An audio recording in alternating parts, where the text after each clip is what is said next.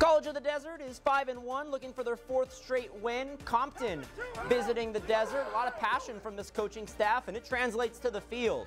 Let me welcome you to the Kevin Johnson Show. Number 1 for COD, 62 yards to the barn. Put up College of the Desert 21-0. And then how about the defense? Watch this hit. Maurice Davis taking the heart and soul straight out of Compton. Yeah, let's watch it again.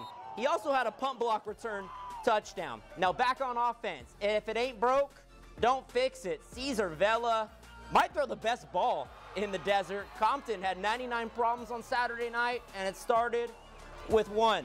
College of the Desert. Little 4-piece, 4 wins in a row, 35-12 the final.